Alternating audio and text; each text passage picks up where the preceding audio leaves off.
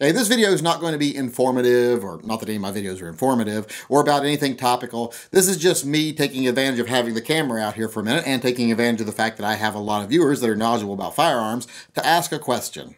And that question is, I'm thinking of buying some magazines for my new Browning High Power. A lot of people know I just got a Browning High Power, and I'm trying to decide which magazines to get.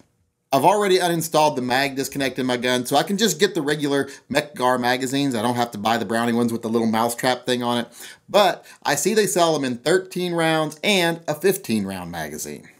And I'm wondering which one I should get. Now I know a lot of people are going to say, ooh, 2 extra rounds, that's a no-brainer. But here's my concern.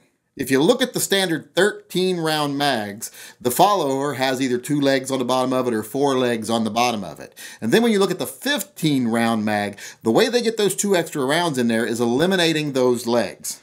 My fear is that this will make the follower too unstable. And if it takes a hard bump, say you're wearing your gun and you get knocked to the ground or something, it could flip and it could cause misfeeds in your gun when you need it most.